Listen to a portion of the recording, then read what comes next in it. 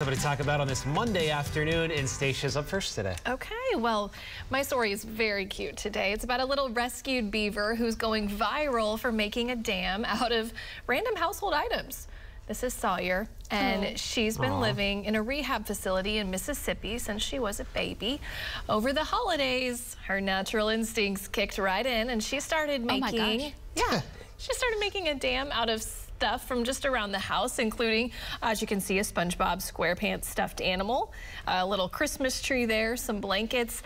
The person who takes care of Sawyer says she's been making dams in the house since she was a baby, and she has slowly upgraded them to building them now in the hallway.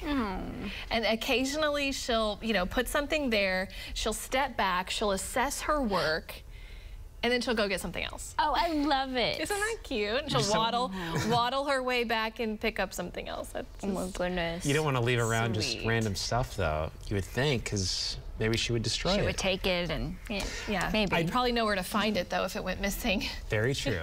I think, like, natural instincts of animals is just crazy.